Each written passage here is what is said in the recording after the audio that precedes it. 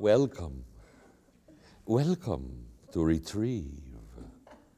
Retrieve is your companion series to the new Catechism. Yep, that's what it is.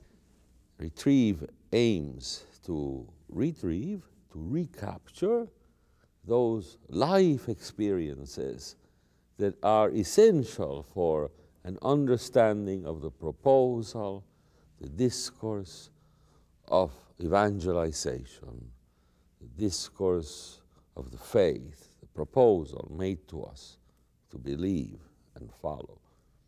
Every show of this series is brought to you by a word. Today's word is life. Life. Faith is a stand about reality, about the world in which we live. People who believe what the creed says, if they are logical, will be different from the people who do not believe what it says, if they are logical. Totally different stand about life. For example, time to look at our paintings. Paintings you see around me. They didn't put themselves together. There was no some kind of cosmic logic that the painter grasped and put on the canvas, such that if that painter was dead or maybe had too much to eat that day or too much to drink, then another one would have grasped that logic and put together that same painting. No, no, no. Each one of them is a creative act. It need not have existed. It comes out of nothing at all. Each one of them is new. Each work of art is new. It is not necessary. The birth of a human person, the same thing happens. That human being never existed before. That human being is not the inevitable result of some kind of cosmic evolution. It's a new reality. Never existed before. There will never be another such person again. The believer believes in newness, newness of life. Love creates newness. God's love creates out of nothing. And when human love is cooperating with that divine love, it also creates out of nothing. Those paintings are created out of nothing. This by way of an introduction to the last articles of the Creed. In the Catechism, section 2, chapter 3, articles 8 to 12. We've said, all of reality owes its origin to the love between the Father and the Son. God is three in one, the Father, the Son, and the Spirit.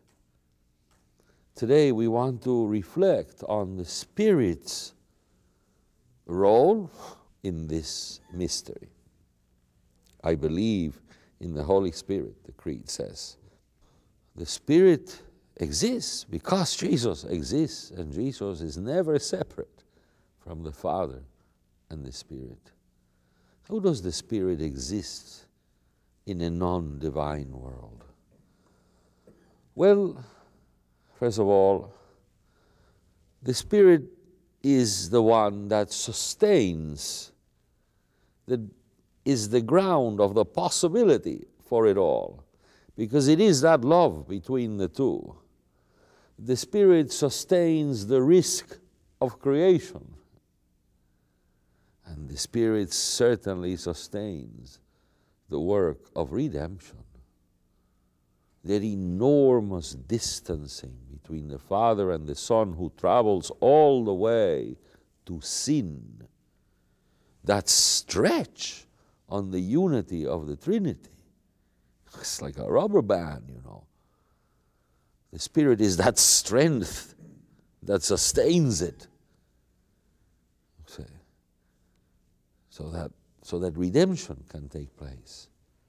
All the distancing in love, for the sake of love, between the Father and the Son, is sustained by the Spirit. The first one, as I said, is creation itself. Creation out of nothing. At the beginning, and each time that happens, each time a new human being is born, each time a painting is drawn, there's a creation out of nothing.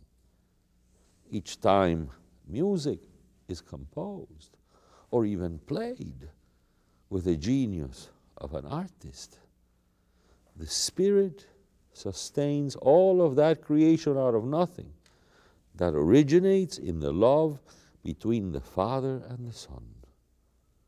The Spirit sustains creation, the Spirit that hovered over the waters. Lovely stuff. The Spirit sustains the incarnation itself. That distancing.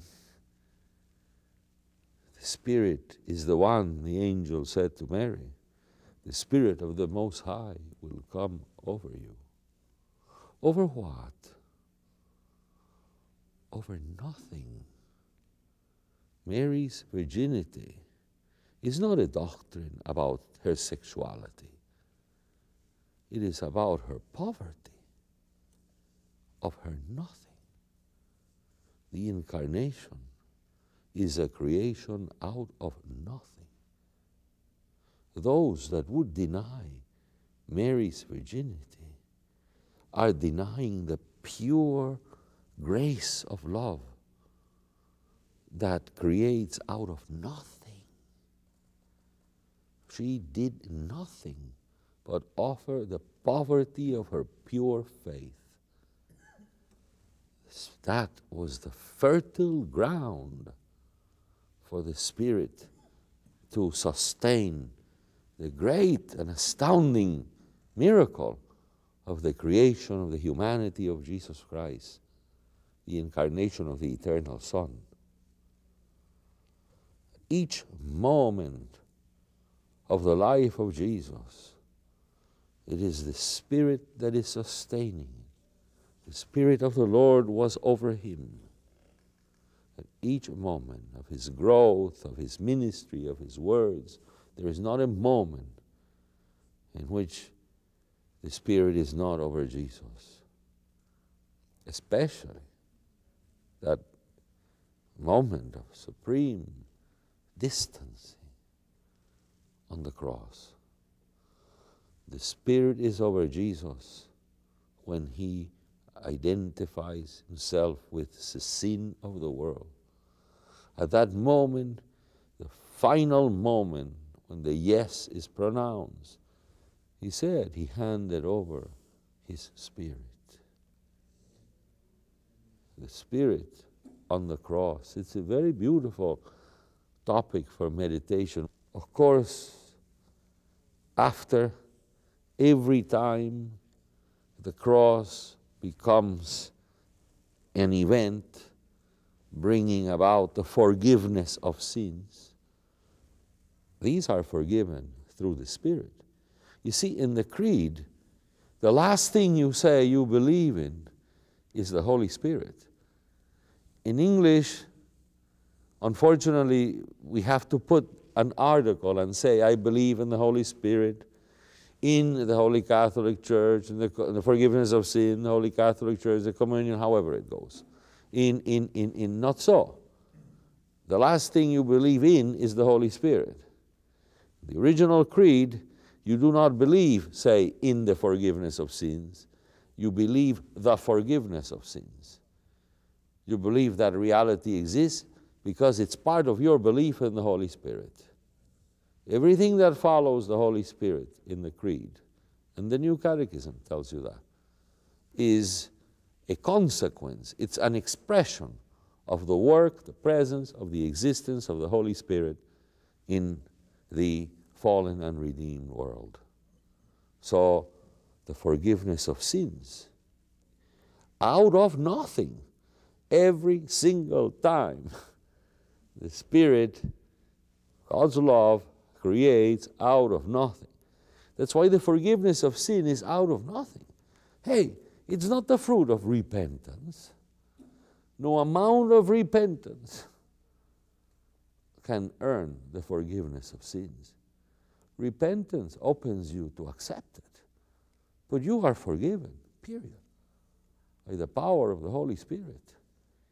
Repentance opens you to the Spirit. It's like Mary's faith, so that there can be the work, the fruits of it in you, the fruits of the forgiveness. We don't earn our forgiveness.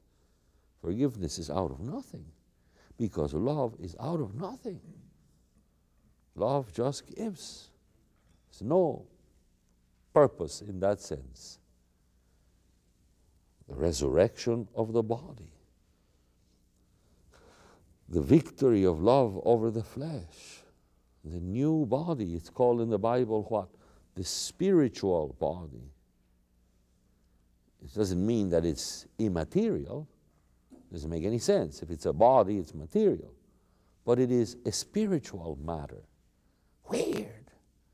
Weird stuff. We don't think like that.